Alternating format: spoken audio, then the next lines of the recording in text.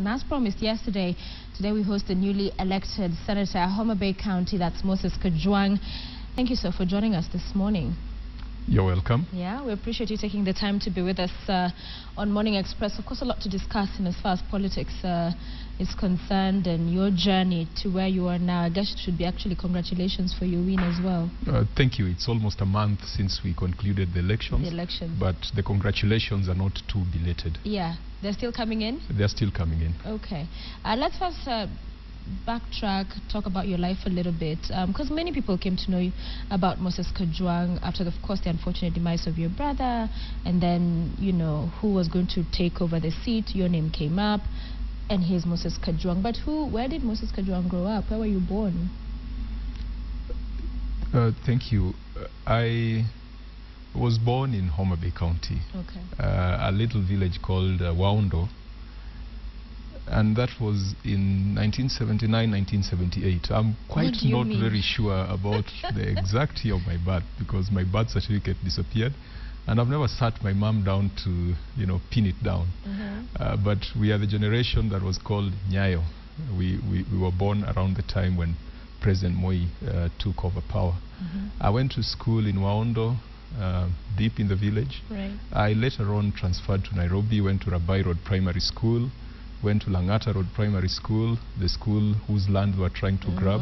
That playground, we played on it. I was a head boy in that school, and that was the school playground. Then from Langata Road Primary School, I went to Lenana School. From Lenana School, I went to Moi University. And from Moi University, I went to Makerere University. So what did you study at Moi? I studied information sciences. I'm an information scientist by profession. And at Makerere, I studied information technology. So what does information scientist do? Information scientists manage information in all its forms, digital form, hard form. So you'll find information scientists working in IT, they'll be working in media. A good number of journalists are information scientists. You'll find them working in libraries and archives and in records management. I chose the information technology specialization within information sciences. All right. And then went on to Makerere where you pretty much mastered in the same? Yes. And then work?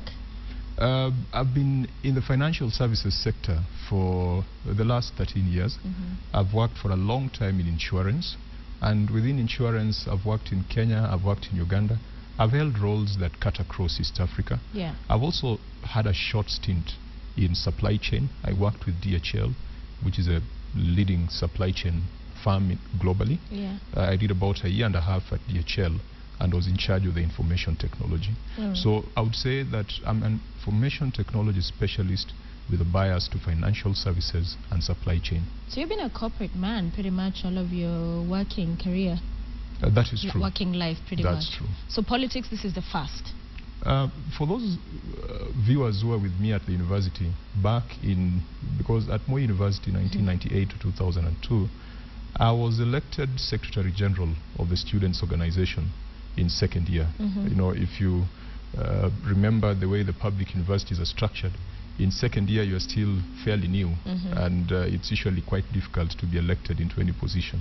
But I was elected Secretary General in second year of the Moi University Students' Organization, and after that I was the chairman of the Students' Electoral Commission, and we formed a national body of university student leaders.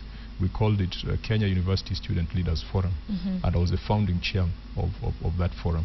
So I've been involved in, I did not call it student politics as such, I called it student leadership.